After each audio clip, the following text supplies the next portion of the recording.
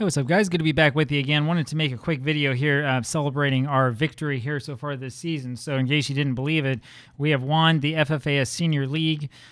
We have officially clinched the title after that 4-2 victory, and we are officially qualified for the 2023 Champions League. We'll talk about that part first. This is where it's interesting. So our schedule, as you can see, it starts in July, ends in November. I think that's going to be the same thing for the competition next year. Usually it sort of follows the same structure each year. Let's see, start date starts in late August, and then it ends in December is what they're saying there. I'm not sure why it has an end date of December. Maybe there is something that happens afterwards. I don't know. We'll find out the hard way. The interesting thing here is that this Champions League, at least in 2023, is going to start at the end of February. So this is going to be one of those saves where we have the Champions League, probably the qualifying matches, which is what I'm guessing that we've qualified for, that will start in a couple of months after the end of the season. Now, that's going to start after these transfers come in, so we are likely to have a very new-looking team by the time all of this stuff comes in.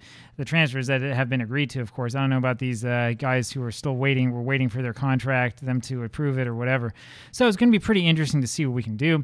It'll be interesting to take a look and see what that's going to be like in the Champions League competition. I am, as I've said before, not convinced that we're really ready for that, but we'll see what happens. Maybe some of these players that are coming in are really good. I don't know.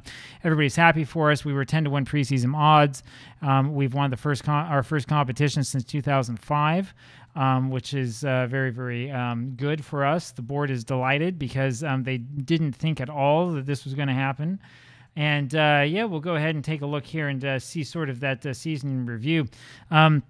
It's been a real interesting season, right? We started off our friendlies with a bunch of losses. Of course, I didn't manage any of these, and I thought, oh yeah, here we go. This is going to be interesting, especially this first one, this 6-5 loss. I thought, man, this is going to be a crazy, crazy league to play in. We won a friendly, drew another one, and then won 1, 2, 3 in a row. And then from there, we just took off in the league.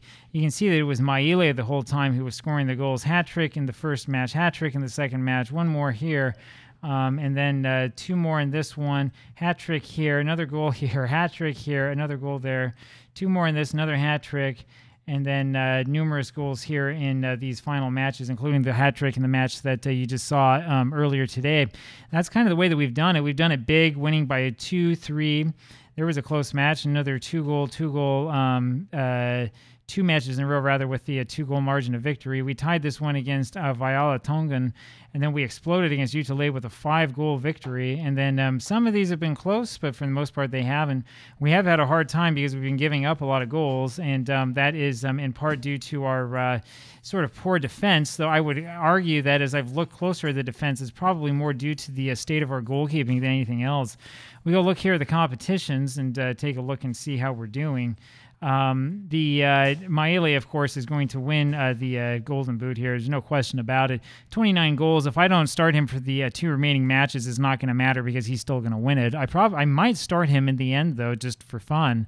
11 assists from Pela Milani, and that's where that connection between these two has been really amazing. 9 Man of the Match awards from Maile. We've played 18 matches, and he's won the Man of the Match for half of them. It's just incredible. 8.43 average rating, which is easily the best in the league. And then Atu is tied for most clean sheets with 3, which is, again, surprising to me because I don't think that he's really been that good. If we go to the season preview still, this will probably still tell us the same thing it has the whole time, and yeah, it does. We were picked to finish 5th this season, and everybody thought that Pago Youth were going to win. It was actually Viola Tongan who were the closest to overtaking us, and when we beat them a couple of days ago, that's when things really, really happened. As far as transfers are concerned, and I've said this before, the only transfers consisted of us releasing players, including, of course, Han Jong-sung, who was not a particularly good player, who is not on a team at the moment, who gets a D from the scouts, and who looks like is wanted by the Tafuna Jets. Great, they can go take him. He'll lead them down further and further down the drain. So most of this stuff is obvious. We've had the most shots, most points per game, most goals. We haven't had fewest shots against. Our defense has not been that great. Not a great pass completion ratio really for any teams.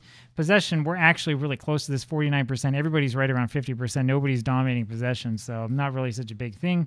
That's really about all that we can say there. When we look at the player leaders, Of course, Maele is the leader in goals, Malani in assists, as we've said before. Maele with the most shots, and that's not even close. I mean, he takes so many shots. It's absolutely incredible.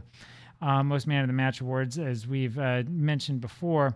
When we look at things like most tackles, Wang Kilde of all players is up there, and he's really not that good. We're going to move on from him. Most dribbles, maybe we won't have anybody up there. So there's a lot of other stuff that we could have done. We're not really much of a dribbling team. We're a lot more of sort of a lump the ball forward for Maele and let him beat the defense type of counter-attacking team. And that's just sort of the way that it's been. Pretty good-looking squad overall. If we sort them here by average rating, of course, Maele ends up being number 1, followed by Pele Malani, who hasn't really played as many games, I think, as he could have, if I'm remembering right. Now, he's actually played in quite a few, but there were a couple of games here where we didn't use him, where he was suspended. He also had a couple of games that were really poor, 6.2, 6.4. Sort of to be expected at this level. We see a lot of players who are like that.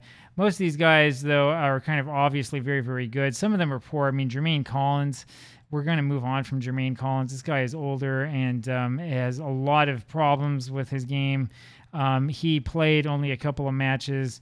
I mean, his best match was this one against Green Bay, right? In which he played the full match. The rest of the time, we usually were taking him off at halftime just because it's not happening. Chris Kaliopa, of course, was going to be a star player for us, but is out with a long-term injury, unfortunately for him, and is also fairly susceptible to injuries. So hopefully he'll be able to come back, but I mean, you never know what's going to happen. Overall, though, pretty good effort from this team. I'm very happy and pleased with what I've seen so far. We do have some young players here that haven't played that much, like MJ Scanlan, who I think are really, really capable of playing well for us if we give them a chance. We just haven't selected him, right? We've got too many players playing in the same position. A good problem to have. And so that's pretty much what the season has looked like so far. If you're interested, we can look at the club finances. Again, we don't have a transfer budget or a wage budget. Our financial status has only gone up.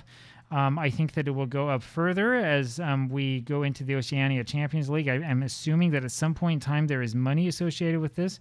Interesting that we have 348 euros of expenses for travel costs. I'm not sure where we're traveling to. American Samoa is not really that big. And our projection, of course, is that the balance will continue to increase, but we're not going to have a transfer budget or real wage costs anytime soon. We'll probably just continue to make a good profit, and expenditures, again, will probably be just about the same. Not too much to worry about there. In terms of the club vision, the board are absolutely pleased with the results. In fact, when we look at the performance, we're still showing up as A+ and everything. Interesting to see that with matches, we get a B- from the board and a B from the supporters. We couldn't do this much better, so I don't know what they're so upset about. I guess they're upset about Pago Latu not really playing all that well. He hasn't played well, which is why I haven't been playing him, right? I mean, he played this one against Viola Tonga, and we had to take him off at halftime because he was about to blow the match for us. But overall, so far so good. We're doing all right. We haven't made any sort of improvements to the team at all, nor are we likely to, because there's just simply no money. I am still in game in the process of trying to earn one of these coaching bags. We'll probably have that done by the time that we move on from this club, and we'll see what we can do from there. And as you can see here on the competition screen, the Champions League does show up, though we're going to have to wait a couple of in-game months for it to turn up. Now, we'll see how long it takes for me to get everything set up right so that we can move on to the Champions League stage once it comes down to that. That's because we have details set to a certain length here in Oceania. That means that moving forward will probably be a little bit slower than I'm used to. So we'll see what happens. It's one of those things where you do it in the background while you're doing other work or whatever. But we'll do the best that we can. And there you have it. Hope you've enjoyed it so far. It's been a good season, and we'll see what we can do to move on forward.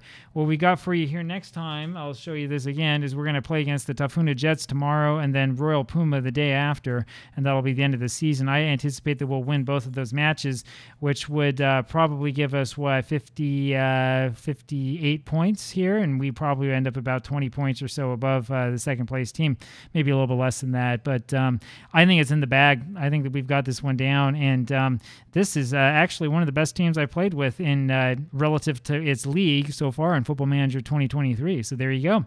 Talk to you with more tomorrow. Bye-bye.